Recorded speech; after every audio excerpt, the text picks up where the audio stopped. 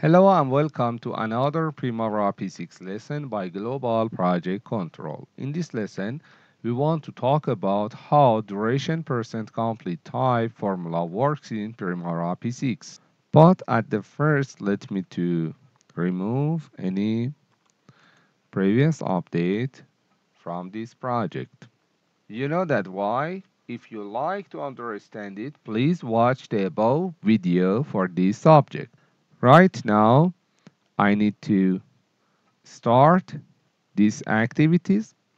Actually, I have the fixed duration and unit percent complete type for this kind of activities, and my assumption is fixed for all the activities.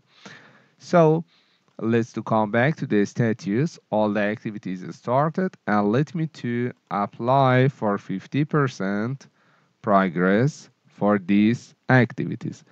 As you see, 50% is well distributed to all the activities by fill down.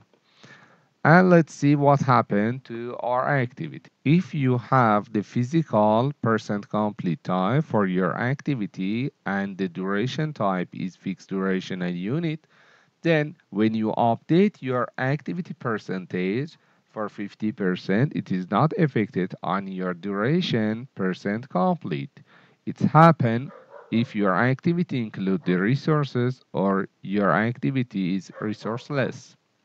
But about duration percent complete, if you update the activity percent complete, it's affected on your duration percent complete type and activity percent complete, but it's not affected to your physical percent complete. It's affect your activity with resource or without resources. But about unit percent complete, as you see, it is not affect on your duration percent complete types. You need to update your project data date. Let me to select the another date. Then as you see, you cannot find any changes. Why? Because you need to update the remaining, for instance, for 10 days. Then you will reach to duration percent complete type at your unit percent completed. So if your duration percent complete type is duration and your duration type is fixed duration and unit, you don't need to update any other field to reach to the percentage for duration percent complete. But if you have the unit percent complete, for percent complete type, it is not affected on your duration percent complete. But why? This is the formula for duration percent complete. We have original duration minus the remaining duration on the numerator and original duration on the denominator. So for this project, I changed the layout for better understanding what happened to the Primavera P6 and add remaining duration and actual duration to my layout and split the page to two sections. Right now, let me to try to count to calculate the duration percent complete. We have 20 days as the original duration and my remaining duration is only 10 days. So original duration minus the remaining duration divided to my original duration, it's equal to 50%. As you see, we have 50% as a progress.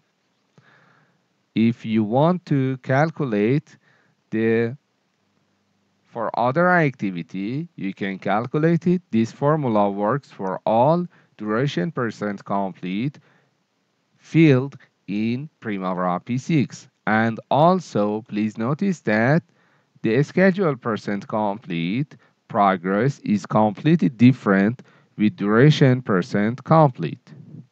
It shows us 50%, 100%, but we don't have any progress for duration percent complete for this activity, and we have 50% in versus with 70%. I hope this lesson is useful for you. Thank you for watching Global Project Control. I hope this lesson is useful for you.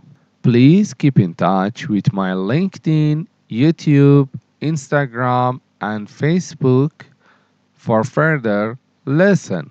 Also, you can visit my website www.globalprojectcontrol.com in order to find all of my lessons and courses in the same time. Thank you for your subscription at my YouTube channel.